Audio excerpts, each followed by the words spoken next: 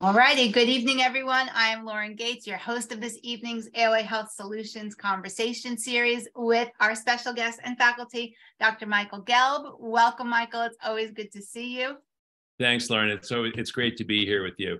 Thank you. And we actually have 200 people registered tonight, so they might not be all on the call at this time, but they know they can get the recording. So I'm always excited when you guys are so passionate out there to take the time on your Wednesday evening to be with us. So thank you all for joining us. Tonight's topic is really is such a popular topic all the time in all the forums and all the groups, all the questions I receive on a daily basis. It's really about demystifying TMD and how it relates to airway health. So before we dive into this, I know Dr. Gelb has a short presentation just to kind of kick it off with some information for you. And we appreciate your questions that have come in. So we'll get to the questions. And you can also use the Q&A located on the bottom of your screen to answer your questions live. We'll do our best to answer all of the questions within the hour.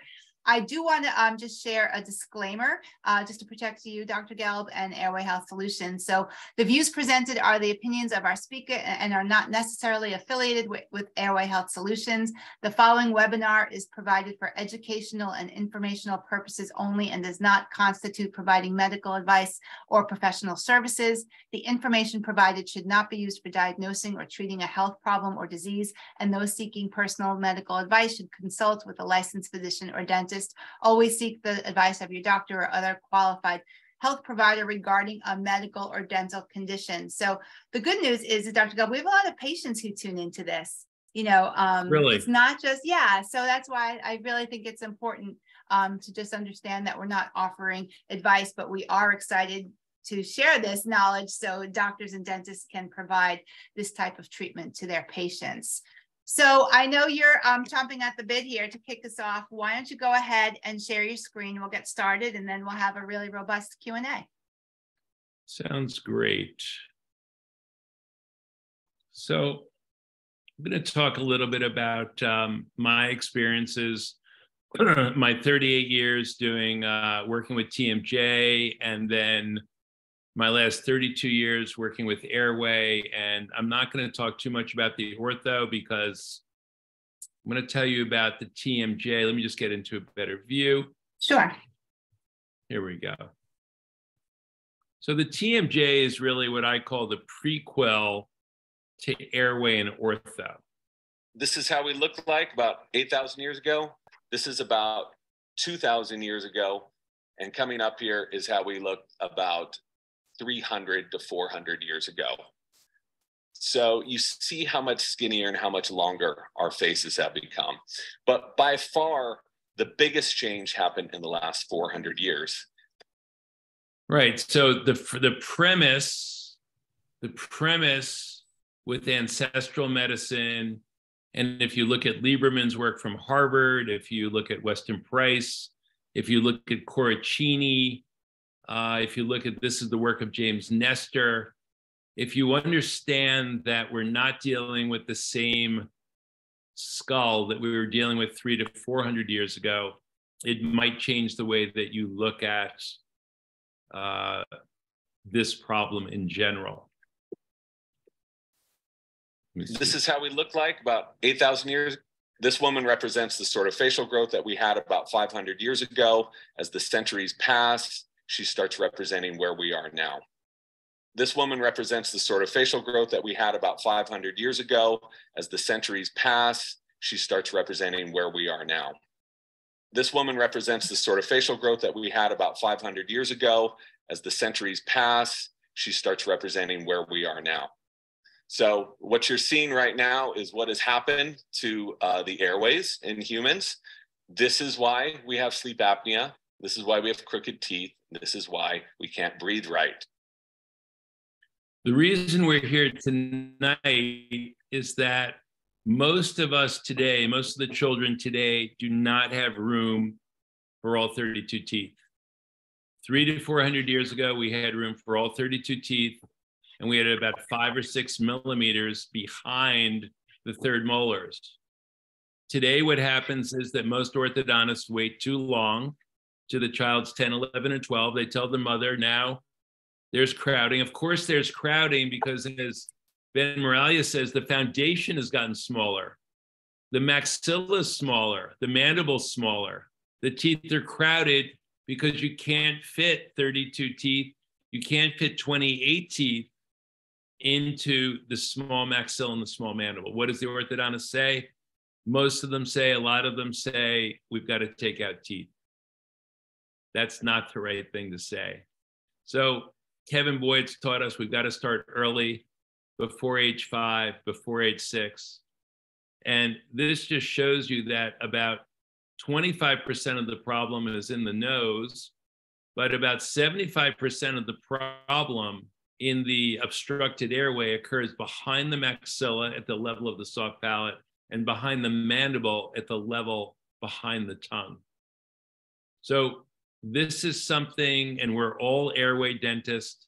We're either moving towards an open airway. Every procedure we do either improves the airway or narrows the airway. Unfortunately, a lot of the treatments we're using today in dentistry narrow the airway. And when we looked at the picture of the woman, as our brains got bigger, our mid-faces retracted. So our maxilla today, the position of 8 and 9 is very different than it was 300 years ago. And most of our maxillas are high and narrow. They're narrowed. And that leads to a narrowed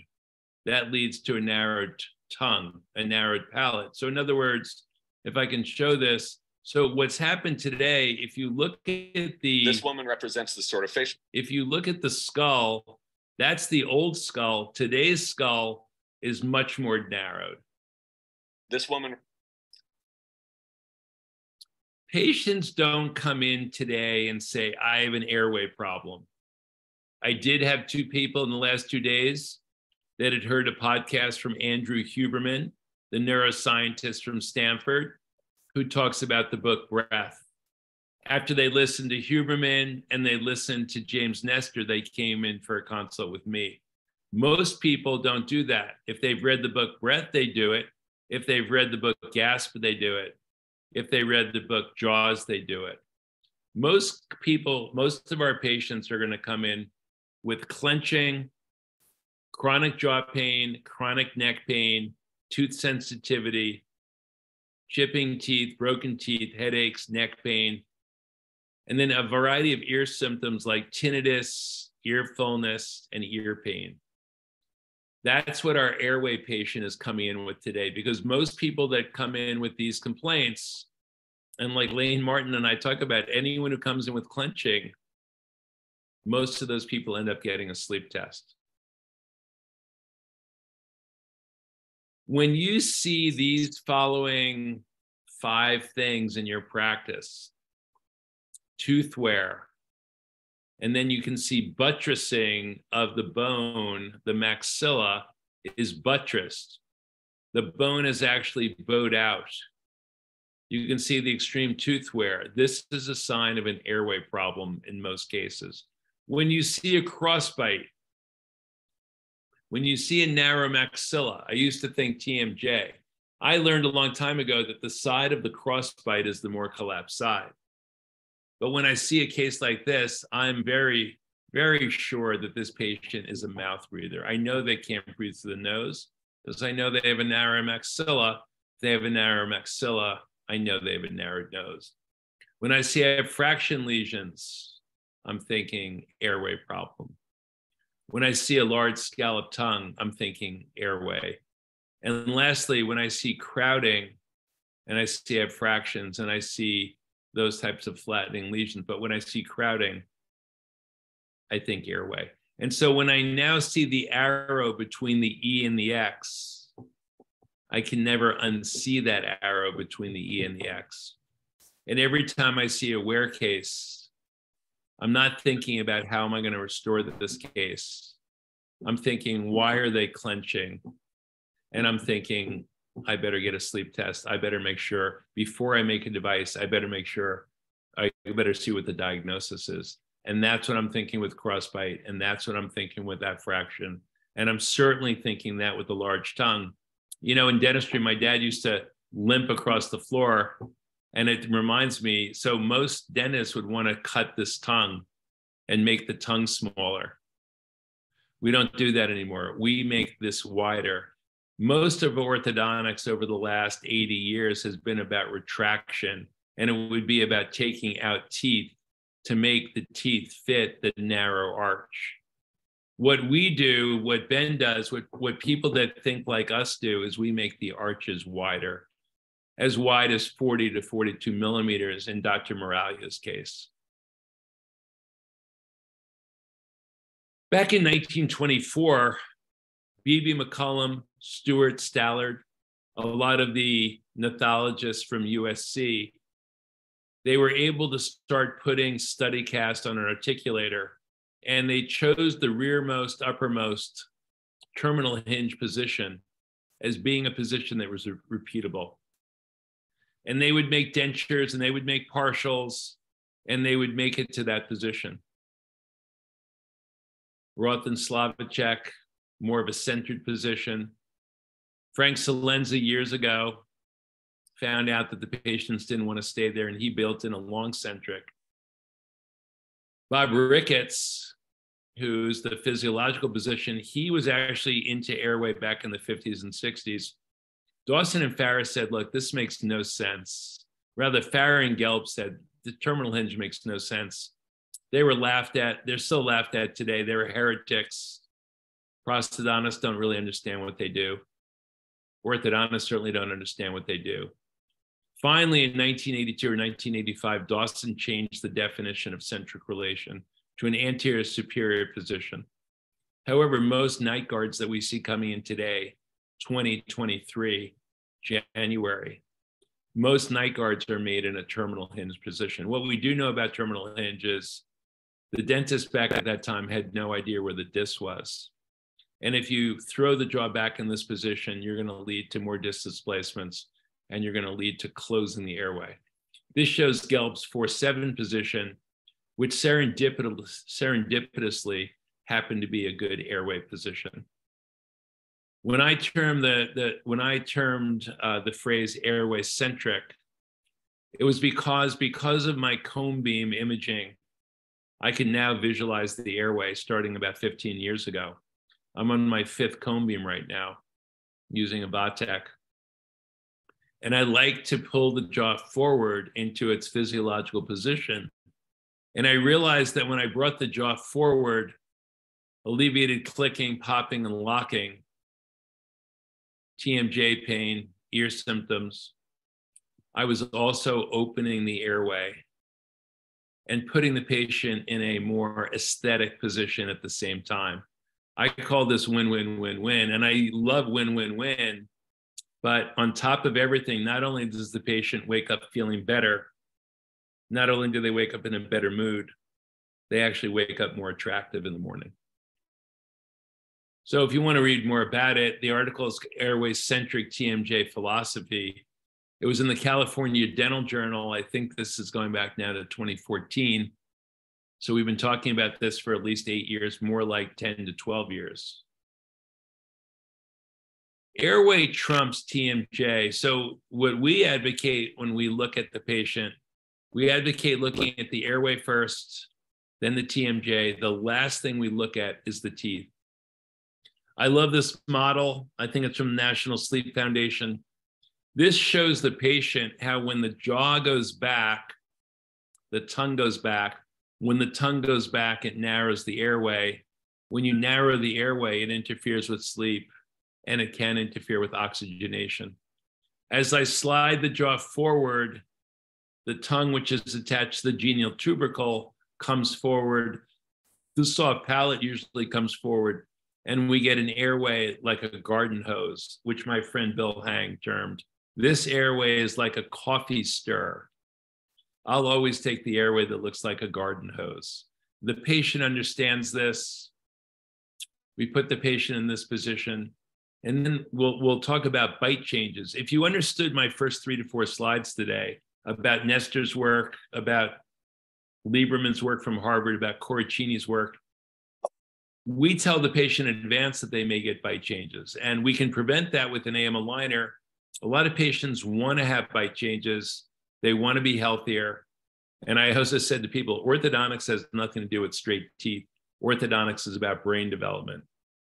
Today, we're preventing Alzheimer's, we're preventing dementia. We go a long way to preventing cardiovascular disease, diabetes, and stroke. Part of what we do is we gain a lot of information about the anatomy with our cone beam, CBCT. This being my VATEC, where I get down to C7, C2, C3, C4, C5, C6, C7, T1. You can see here that behind the tongue is the area of airway narrowing. It gives me a good idea that A-point, the maxilla is too far back. We have a nasolabial angle of over 90 degrees. The mandible is too far back. You can see the angulation of the teeth. So this patient needs, if you want to do an appliance first, which I tend to do, but this patient will need orthodontics. 90% of the night guards that come in are made in a retruded or terminal hinge position. This is what we teach in dental school. This is what you would need to pass the boards. If you do everything that you were taught to do in dental school with cuspid guidance, anterior guidance, you're going to tend to make a flat plane appliance. This is what most American dentists do. If you want to prevent tooth wear, it might be okay. But at least 50%, and I would say 90% of these guards actually close the airway. They're not especially good for the TMJ because they're retruding the mandible.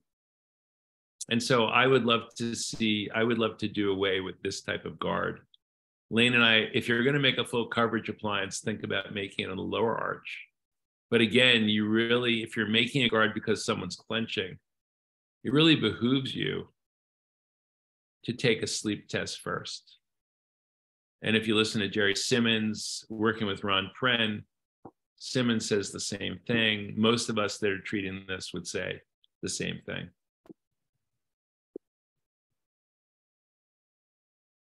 I call this the primitive night guard. Primitive because this is soft. It actually encourages clenching. It's dirty, and it tends to close the airway. The other thing we do, I have a secret recipe that I've come up with. And the secret recipe allows me to go from the woman on the right who's tired, she's fatigued, she's got deep lines in her nasolabial folds. She's lost the lower third of her face. She has jaw pain. She has neck pain. And 4 months later, same woman, we've restored the height. We've given her oxygen at night, and we've given her a recipe of deep sleep, restorative sleep with oxygenation. And she looks like a different person. She's no longer tired. Her focus is better. She's in a better mood. This is what I call the airway promises, and any of you can do the same thing. So wake up refreshed, in a better mood, no clicking, no popping, no headaches, no jaw pain, and aesthetically much better.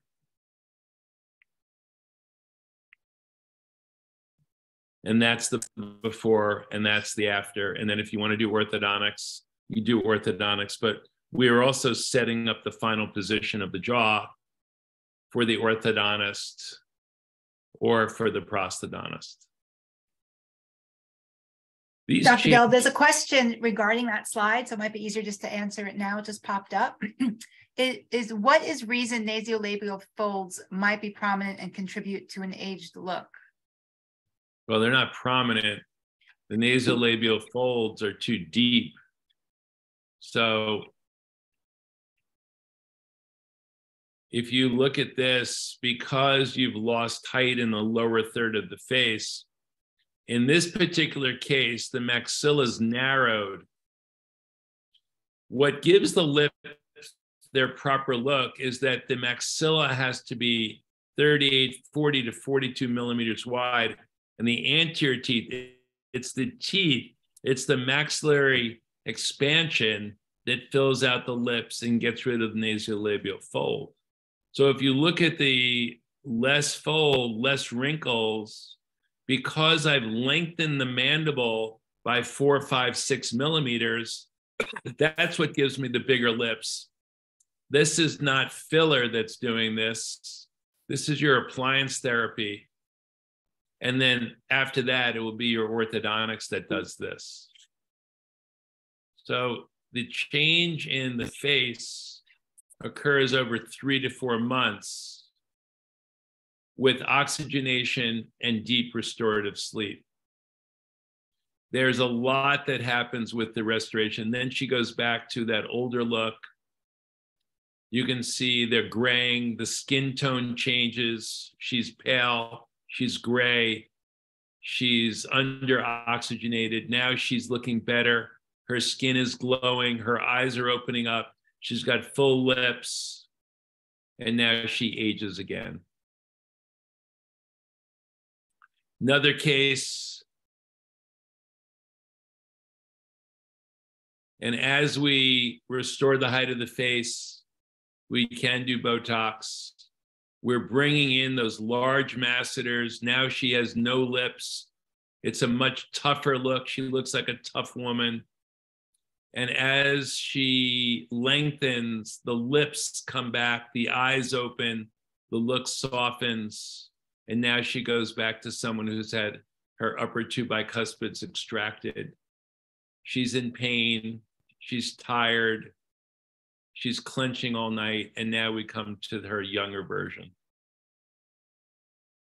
So those are my slides. And I can open it up for any questions that we have. I didn't want to show appliances, but I'm happy to answer any questions that anyone has. How did I do it? What am I trying to do? This might be a new concept for some of you, but we basically use a lower appliance for the day, and we use a combination of an upper appliance with the ramp with a lower punch out or Invisalign tray at night. And, you know, during the course that we teach, we do a one-day course on TMJ leading into Airway, and then that leads into orthodontics.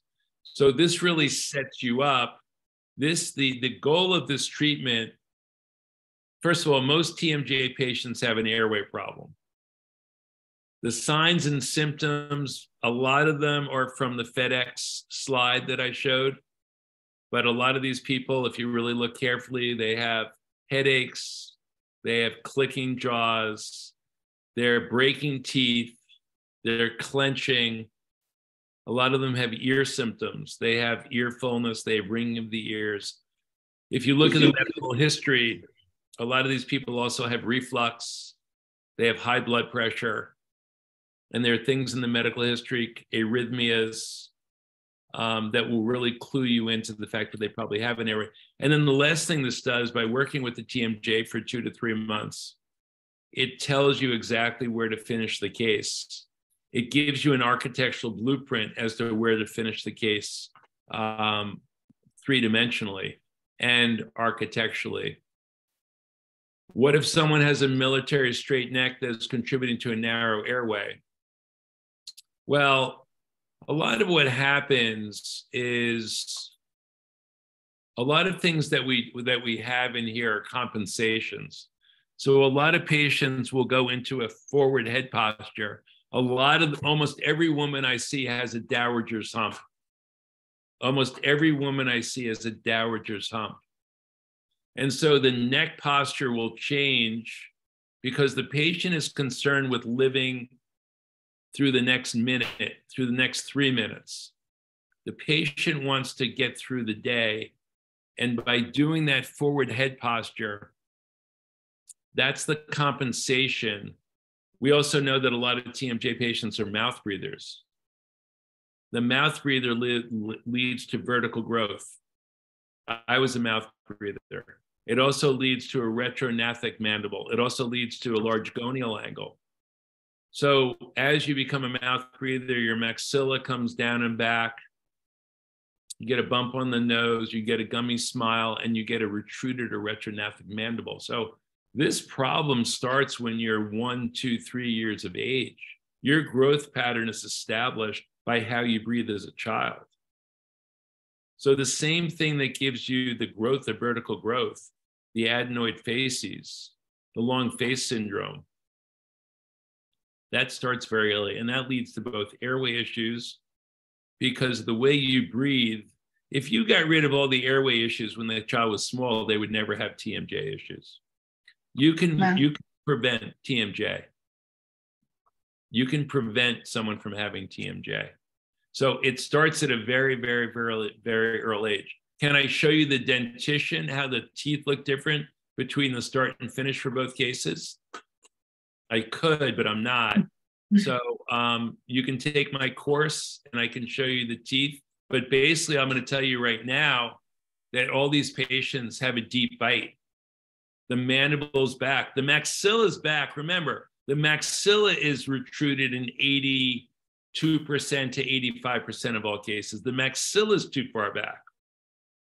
Remember, the maxilla has been, the midface has been retracting over the last 300 years. So if the maxilla is too far back, that's why when people talk to me about bite changes, the typical, they don't get it. Most dentists do not get it. If the maxilla is in the wrong place, don't tell me about bite changes, because I want bite changes a lot of the time. You want the maxilla to be protracted. A lot of these cases are class 2 div 2. So in terms of bite changes, we can avoid bite changes by using an AMO liner. Let's see. Yeah, so I have a lot of questions from people that typed in when they registered.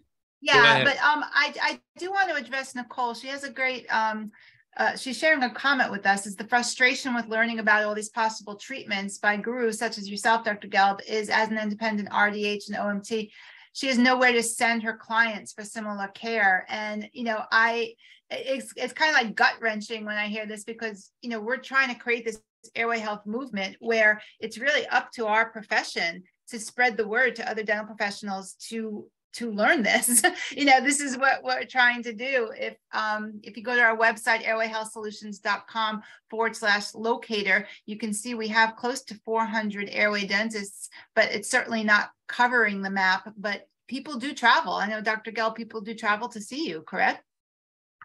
They travel all the time to see me. And sometimes that's what you have to do. Look, you want to establish a local group.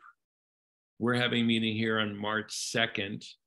Speech language pathologists, myofunctional therapists, pediatric ENTs, oral surgeons, orthodontists, pediatric dentists, occupational therapists, physical therapists. You know, I'm lucky. I work with Brad Gilden. I work with all his fellows. I work with airway-centric physical therapists. And I'm lucky that I have that opportunity to work with PRI physical therapists, Postural Restoration Institute. So yeah, you've got to make your own team. You've got to encourage your dentist in your area to go and get trained in this, because this training does not occur in dental school. And I'm shocked to learn even that breastfeeding is controversial today, but it is. I think people are in the pocket of the formula companies maybe, but breastfeeding somehow is controversial. Treating tongue tie is controversial, very controversial. So you've got a lot of people that want to follow evidence-based treatment, but there's also practice-based evidence. It seems to me that opening the airway is a good thing. Airway is how we've progressed. We don't fight about TMJ. We don't fight about condylar position. Any one of my colleagues from Dawson, Whit Wilkerson and I are good friends. Mark Murphy and I are good friends. Steve Karstensen. Anyone who believes in opening the airway is a friend of mine. And anyone who's closing the airway, I will come after you and you will get sued and you should lose your license. So no one should close the airway after you hear this lecture today. So if you're making night guards in terminal hinge, you should probably stop. There are some people that need to be there, maybe people that have systemic joint laxity, people that have subluxations, dislocations, I get that. But by and large, we don't want to be shoving the jaw back at night. What other questions do you have, Laura? So you just brought up the March 2nd meeting. I know you're doing that locally in New York. Is that something that I can help spread the word once you get the information I can send out to people in New York area? Well, we want to keep it invite only. Okay. Of course, Lauren, you're invited. It's kind of our New York City group, but yep. You know, we'd like to get, you know, Scott Province and I are putting it together with Luke Shapiro and some like-minded people. But certainly, if you're interested, you're always invited, Lauren. You know that. Thank you. But I think maybe we can discuss, maybe we could even live stream it or record it just to spread the word a little bit. Yeah, I would love that. And if you know, because Scott and I are putting it together with Luke and we're going to do it down at Luke's place. That's a great idea. Great idea. And then maybe you can get it to all could be a model for what people are doing or can do around the country. Yeah, that's, you know, it all starts with an idea. So thanks for asking about that, because you know, it's just there's too much information out there not to share, and everyone needs to hear it. So whoever's on this meeting tonight, you're a thought leader, you know, or else you wouldn't be here tonight. You're a change maker. So so we really do appreciate you being part of our airway health movement. At what age does the lower jaw and TMJ stop remodeling? It's a great question. So remember that most of your patients it's going to occur in women after puberty. So you only start to see these TMJ patients at 12, 13, and 14. So these girls only start to come in because before puberty, no one's complaining about TMJ. It's very rare, but after the estrogen starts to come in, proliferate, as the patient's going through puberty, and I can't blame the orthodontist for every case, because the reason this is most prominent in women is because of estrogen. So boys with the same bite do not get the same symptoms because they don't have estrogen receptors. So when someone says, what age do you stop remodeling? The TMJ is a very reparative joint. The TMJ is made out of fibrocartilage. So people can heal in their 30s, they can heal in their 40s, they can heal in their 50s. In terms of growth and development and when's the mandible, well, boys come after girls. Girls finish, but we're so stuck in the dogma in dentistry. People are still telling me, I heard it tonight, well, you can't expand the maxilla. You know, that's what we learned in dental school. And I was still hearing that. I graduated Columbia in 1982.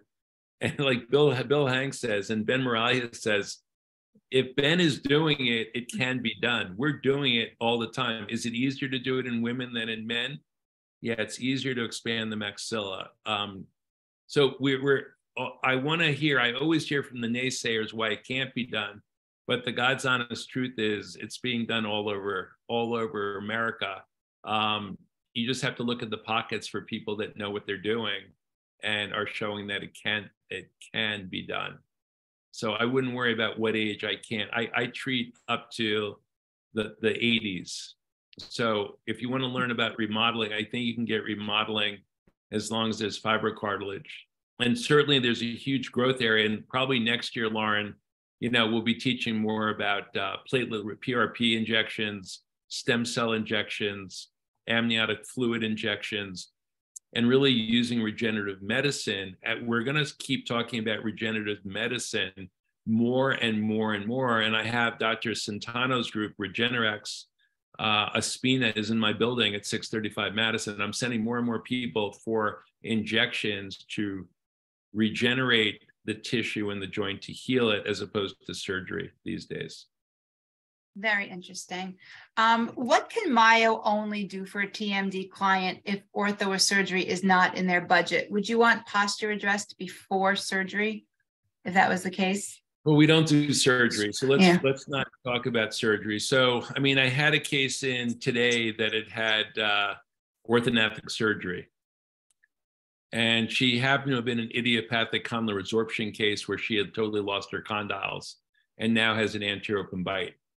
So I think in the rare case, you know, we have to be aware of these open bites or these rare cases where the joint keeps degenerating. but that's not the typical case. In terms of myofunctional therapy, I think if you can teach a child to put their tongue, if you can teach a child proper rest oral posture,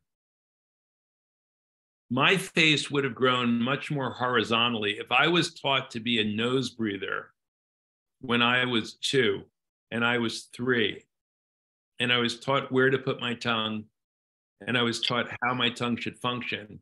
My face would have grown totally differently, and I would have had many less TMJ symptoms. So the answer is, the earlier you start the myo, the earlier you train the patient to be a nasal breather, the earlier you establish neuroplasticity with the proper swallow, the proper tongue posture, that will set you up also for better breathing, diaphragmatic breathing. You can teach the kid any of these breathing techniques that you want, but that's going to establish posture. And as you're seeing this mouth breathing, this long face posture, you're also seeing changes in the posture of the neck, the posture of the low back, because everything becomes a compensation, and breathing is a major part of that compensation. But you're going to see postural issues because of the problem in the breathing, the tongue posture, and the swallow at a very, very early age. We can pick that up. It's being missed a lot right now. And the patient is not getting to the myofunctional therapist early enough. A lot of the children that have feeding issues also will have tongue and swallowing and speech issues. Right now, we have an arbitrary designation that between birth and age 2, everything goes to the occupational therapist. Then when the kids can speak and they have speech issues, then the SLP, the speech language pathologist, gets involved. A lot of speech language pathologists don't have any idea what an airway is. Most of them don't have a clue. So now you have all these speech language pathologists working in these schools. All the kids get evaluated for pre-K and K. The kids have speech issues. Some of them have tongue tie. Some of them have a narrowed palate.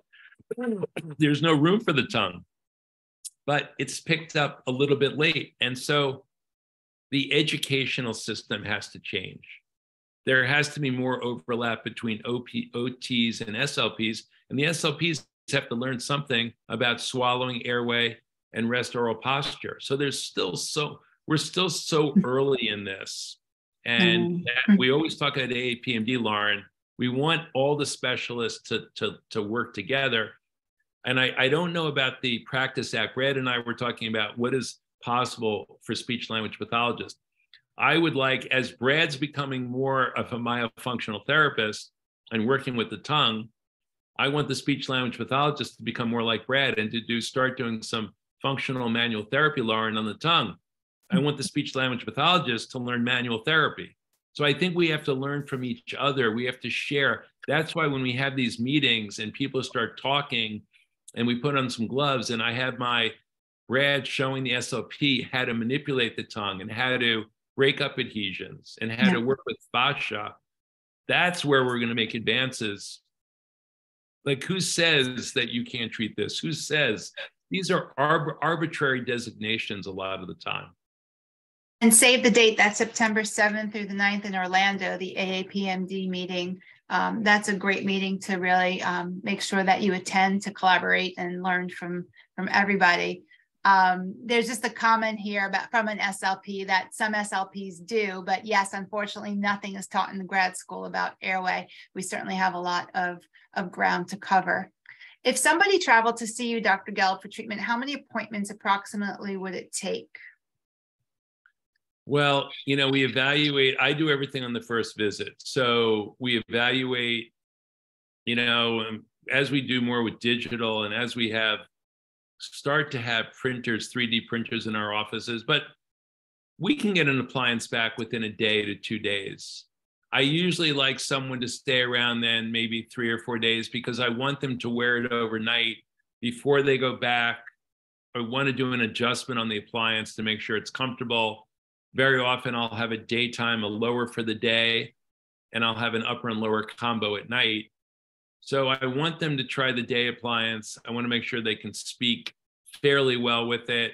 I want to make sure there's no, sharp edges or nothing is irritating the tongue or the teeth. So I usually like, look, 3 is okay, 4 is better. But we can usually, we used to have technicians right in our office. We would make a lot of appliances the same day. I used to have David and Wally in my office. I would do same day inserts. So that's how I started my career. We've always been lucky, but we're going to come full circle. And now we'll be able to 3D print probably within 1 to 2 years. Some people are doing it now, but those are mostly the flat plane appliances. As we get more sophisticated, and I think I'll do something with Jeff Shapiro out at the Society for Dental Aesthetics down in Sarasota. You like that area, Lauren. You like to come down there. So we're probably going to do a workshop with 3D printing where we'll show you how to do it right then and there. Jeff has a big ortho lab. So Lauren, when you come down there, he's got basically the whole floor. He's got a huge ortho lab. He's got a huge dental lab, and he's got a huge teaching space down there. So I think the trend is going towards 3D printing. I like that approach, and I think that's probably the future. Okay. What are some options for children with special needs? I was going to say send them over to Kevin, or. Well, I think you have to be trained. We'll treat anybody, but you got to understand, kids on the spectrum. Most kids on the spectrum have behavioral sleep issues. They have insomnia. And what I used to say to my girlfriend, Christy, you really have to take care of the sleep issues, the nutritional issues, and exercise. So you really see what you have there. Like we talk about finding Connor Deegan, Lauren. When someone gets diagnosed with oppositional defiant disorder, or they get diagnosed with ADHD, I want to make sure that we've addressed all the sleep issues, all the breathing issues, the kids getting good exercise, they have myofunctional therapy, they've had their tonsils and adenoids, if necessary, removed. Let's see what kind of kid we're left. I know we can get 50% of the kids with ADHD off of medications. Special needs, Down syndrome, again, these kids are going to do better if we make more room for the tongue. So I want to give them every advantage we can give any other kid, but I want to take the sleep issues off the table, and then I want to see who am I left with? Like, who's this kid really? A lot of people get mislabeled sometimes with different ones, and I'm not saying this is true for Downs, but I'm saying for ADD, oppositional defiant disorder, very often we rush to judge what really is going on. Yeah, we're going to provide the links for Dr. Gelb's course and the dates in just a minute when the questions are over. But like I said, it's March 31st. It's a full day course, and it is held virtually via Zoom. It's a very interactive course. I know it's almost like it's like having Dr. Gelb in your living room. It's very, very interactive. It's real time. So we'll send you all the information, and we'll go over that in just a moment when I kind of give you some updates to our other courses as well.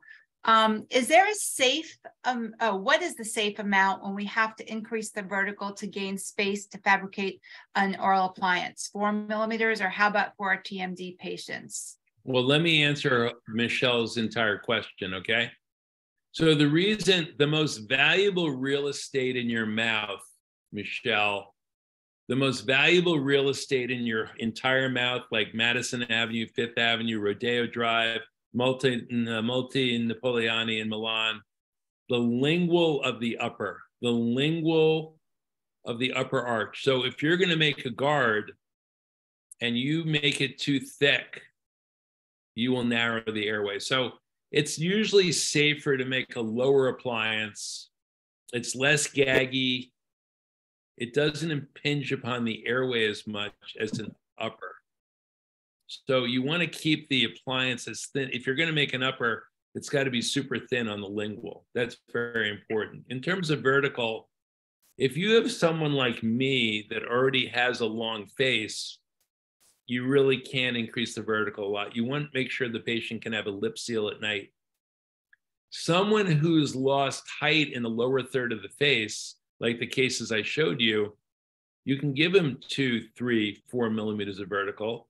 Sometimes you can give them 5 or 6 and they look fantastic. So I want you to use aesthetics. These people have lost freeway space. They're overclosed. So if I have a deep bite like this, well, I can open them up like that.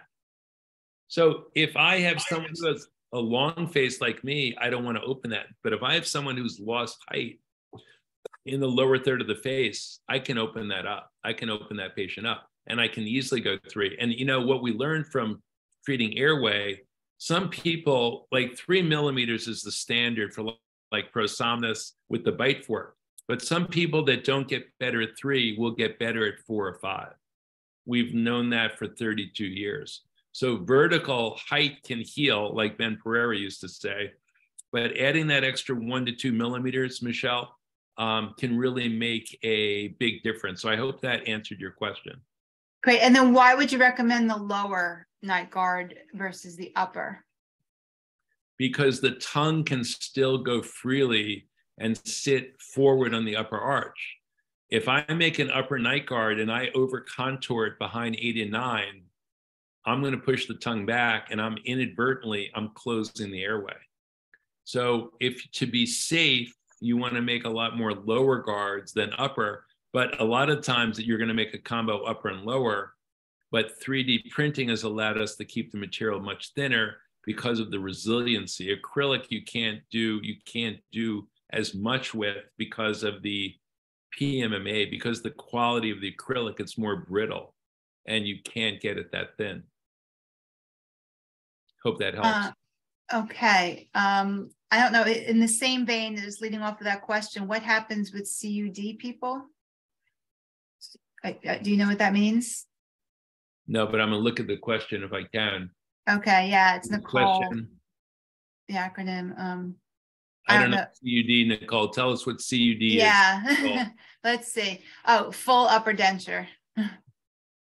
Oh, complete upper denture? Yeah. Mm-hmm. So most of the time with the complete upper denture, the arches have already atrophied.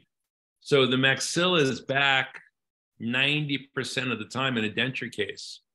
So you're really better off in those cases to do overdentures or to do implants because, well, okay, right off the bat, ready? Right off the bat, you keep the dentures in at night, you cut the apnea by 50%. You keep the dentures in at night and you cut the apnea by 50%. Just opening vertical on a case like that will cut the apnea. And then if you put you don't want to attach the upper and lower appliances. So you can put a sleep appliance on an upper denture and a lower denture and just do something like a dorsal and it won't dislodge the denture. So ideally though, those are difficult cases. A lot of the denture patients have lost vertical and most of the time the maxilla has both atrophied, the maxilla has gone back anteriorly, posteriorly, and it's usually narrowed. Okay. What percentage of TMD cases are related to airway issues? Well, I would say at least 50%. When I talked to my friend Lane Martin, he says 65, but some people would even say up to 80%. So I think most TMJ cases also have an airway component. Now, when you're dealing with, remember, I only told you about the girls after puberty. The other big class of patient that you're going to see, your perimenopausal women. 50% of my practice is 49, 50, and 51. That's also the same age where the genioglossus receptors in the tongue become less effective. It's also the same age where women start to put on fat in their neck and in their bellies. Women used to put on weight in their rear ends and their thighs, but as they get into menopause, they start to get a male pattern of weight gain, which happens to be like us, like a beer belly, and they start to put on weight in their necks. That predisposes them to get sleep apnea. So if you say to me, I'm going to tell you that most perimenopausal women are not sleeping well. They have insomnia, they have night sweats, but they also have undiagnosed upper airway resistance syndrome, and they can have sleep apnea. So it's almost going to be an overlap, Lauren. I'd say 75 to 80% of perimenopausal women, but I'd say in general, at least 50% to 65% of TMJ patients have an airway problem. Okay. A lot of these questions that are asked are technical questions, like very technical, which we really can't give a quick answer to. That's why we built the course. So I do want to share with everyone our upcoming events. But do you want to look at that question from Dr. Ping Zhang? I see it. I see it. Yeah, go ahead, and I'll share my screen while so we do that. The answer is that as Ben Moralia teaches in his course, as Ben Moralia teaches, as he expands with either an expander or Invisalign, he makes more room for the tongue. And if he, in many cases, as he expands, the tongue will open up, the nose will open up, the nose will open up, and you'll actually get an improvement in nasal breathing following palatal expansion. Okay. Let me do a slideshow here. And then what is the cost? I know it's very difficult for you to, you know, kind of go into in a general. Can you give a range of costs, perhaps in like in New York City for these cases? Yeah, so I think, you know, I don't think you want to charge any less than, you know, 15, 16, 1700 for a night guard. I mean, we do 3,000 and maybe 3,000. We charge for our day guard and we charge for our night guard. And then it's more for an FDA approved sleep device, at least 3,500. Those are the approximate costs, but you've got to value what you do. You're really transforming someone's life. Okay, absolutely. And that's, you know, that doesn't include the ortho or whatnot. That's just the TMD portion. Correct. Okay. So let's talk about your mini residency. I love this course. This is such a great addition because, again, it's part of the Airway Health Solutions is addressing the TMD. In fact, one of the questions was that it really wasn't a question. It was just more of a comment. Dr. Orcutt shared that he said, I'm beginning the journey to treat airways, and TMD is one of the limiting factors. But it doesn't have to be, right? It can be, it kind of is all together. You want to just comment on that comment and how you can break those barriers? Just say it slowly one more time. Sure. It's basically someone was sharing that it says, I am beginning the journey to treat airways, and TMD is one of my limiting factors. It wasn't a question. It was just a comment. Well, we heard that. Remember, we heard that from our friend that took our Airway Palooza course. Mm-hmm. Sometimes TMJ is the piece that puts it all together. So I describe myself as the architect. I'm three-dimensionally positioning the mandible, and I'm testing it in order to make the airway treatment more successful, but also as a blueprint for where you're going to finish the case eventually. So I'd say the TMJ is a vital component because many people are going to present to your office with TMJ complaints and not come in initially and say and shout out to you that they're an airway case.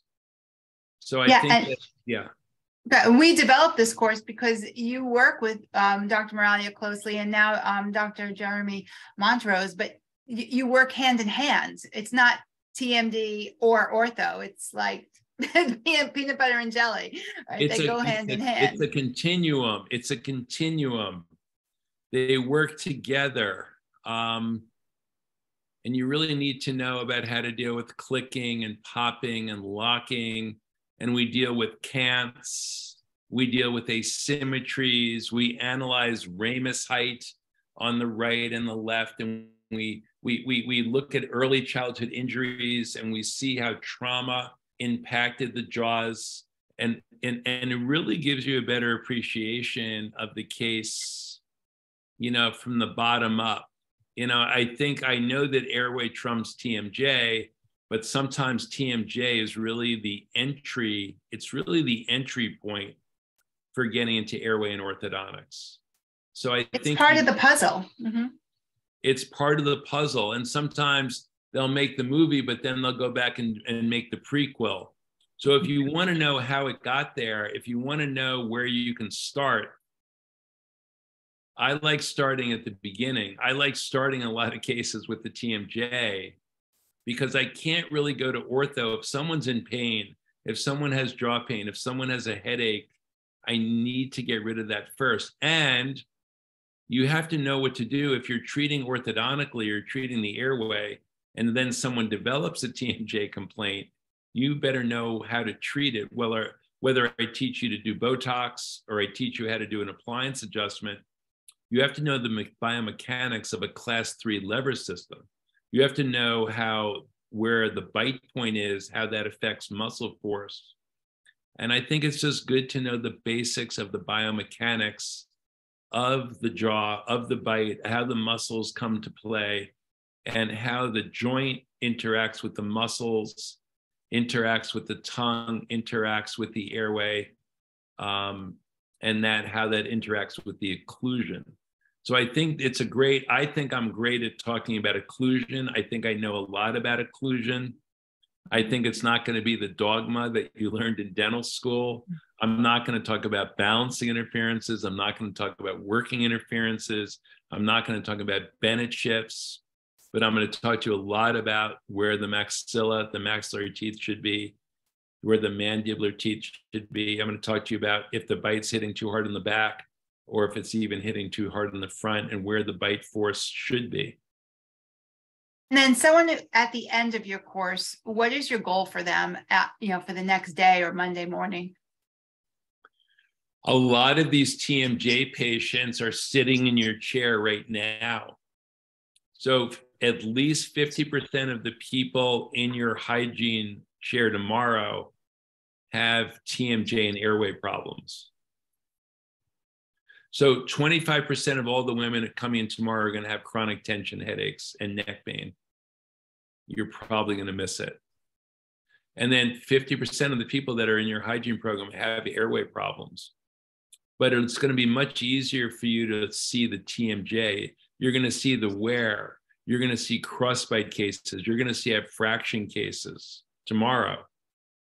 And you're going to see scalloped tongues tomorrow. And you're going to see crowding tomorrow. And when you see the crowding tomorrow, if you see a narrow maxilla, if you see black buccal corridors, if you see a high vaulted palate, that patient has an airway problem. So my goal is, first of all, you got to start recognizing it. Remember, only 15% of these patients have been diagnosed. So I want you to recognize the problem. That's the most important thing. And then know how to sequence the treatment. And I'd like you to start with TMJ if you can. Absolutely. So we also have our mini residencies with Dr. Ben Moralia, and I know Dr. Gelb, you work really closely with Dr. Moralia. We did make an extra pediatric mini residency due to popular demand January 20th. So we do have a couple of seats left, I believe, for that. If you can register by tomorrow, that would be wonderful. But we do have a couple coming up in February, April, and June. So that'll teach you the baseline of airway integration for children and adults. I'm happy to discuss more about that in detail. If you want to reach out to me, I'm always accessible for a phone call. We do have our myofunctional therapy course for the private practice OMT or for dental hygienists who want to learn how to integrate this into their dental practice. And we also have a 6-week private practice model for those currently practicing. We do have a flash sale of $200 off. These links are here, but I will send them up in your follow-up email. Brittany and Carice, they're a wonderful duo, and they share their experience of having the two instructors with two opinions that really blend nicely. It's a really, really comprehensive course, and you'll be able to integrate myofunctional therapy under your scope of practice. We do have our advanced mini residency coming up in Florida. Michael, are you going to be down in Florida the 27th, 28th? Yeah, I will be. Yeah, come on by. Come on by and say All right. hello. Thank you. Definitely. I know we kind of been playing telephone tag here. So I know Dr. Morales will be there. Dr. Gelb will be there now. But Dr. Boyd is really been doing this for 30 years, treating children under 5 years old with fixed and removable expansion. He has his own techniques. It's a cookbook of how he does what he does. He provides tons of research, science, everything to back it up. He will show you how to do PowerPoint presentations for parent presentation and patient acceptance. It's really a wonderful course. This is our second one, so we're really excited about that. It will be live streamed as well, and it will be recorded. So reach out to me. I know it's coming up soon. If you can't make it or you'd want to learn this, but perhaps want to on demand. We are pretty flexible that way. So we try to make it accessible to anybody who wants to learn. So just set up a phone call with me if that sounds interesting to you. Our advanced course with Dr. Morelia is really, it's kind of an extension of the mini residency, if you would. It's just, we can only do so much at one time. So these 2 days will really cover fixed expansion in older children and teens, and then the fixed bracket and wire techniques using an expansive orthodontic techniques with the SLX carrier system. So you can learn more at our website as well. I don't know if there's any orthodontists listening, Airway focused, but we would love to spread the word to the orthodontic community. So everyone on this call, if you want to share with your orthodontist that we have a peer-to-peer mini residency, orthodontist to orthodontist, that'll be debuting May 5th with Dr. Brett Christensen, who has been on these conversations before, so you can listen to the archives for free. There's no charge for that, but he's been doing this for over 30 years, has a wealth of information, and has treated thousands of children.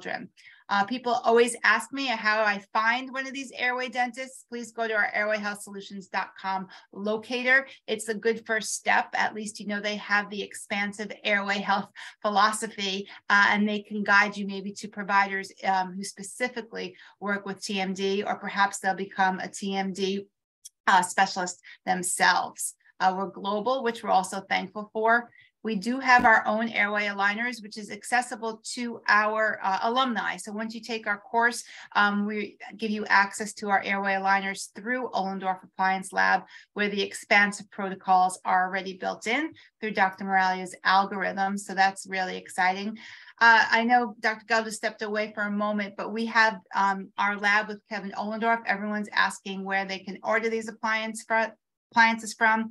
Dr. Gelb has partnered with Kevin to have these specific appliances made with his preferences. So you can reach out to Kevin Ohlendorf.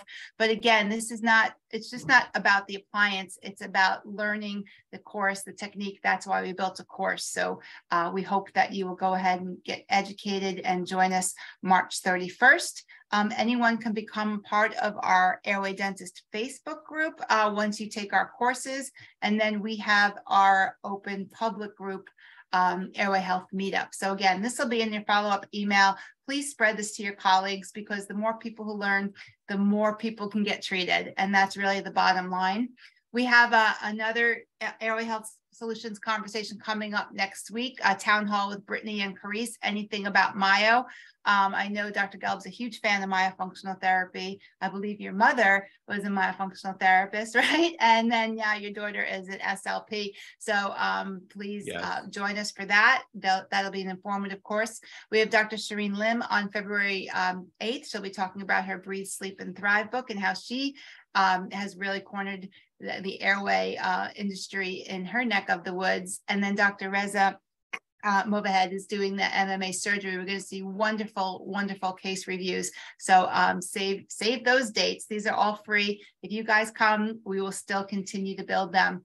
We did partner with Nearman Practice Management. So again, I'll send this in the follow-up. I know you can get a lot of these TMD treatments reimbursed through medical billing. So I know Dr. Gelb was very successful doing that. He actually shares some of those techniques in his course, but he really refers to third parties like Nearman Practice Management. So again, we partnered with them because they're part of the solution. We wanted you to get reimbursed so you can get better case acceptance. So that's all I have. I know another benefit to becoming an alumnus is we have our quarterly town halls, which we're going to jump over to now. So for all our alumni, you can join us and have that private session with Dr. Gelb.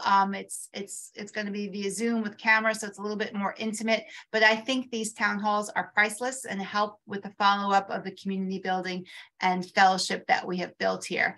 So I'm going to sign off with this group for now. Dr. Gelb, I'll see you on the town hall with a separate link. All of the alumni, check your email or check the Facebook private group for the link to our town hall for our intimate conversation. And everyone, again, thanks for your passion and being part of our Airway Health movement. We'll see you soon. Thanks again. Thanks, Dr. Gelb, for all your help. Much. Okay. Thank you. Bye.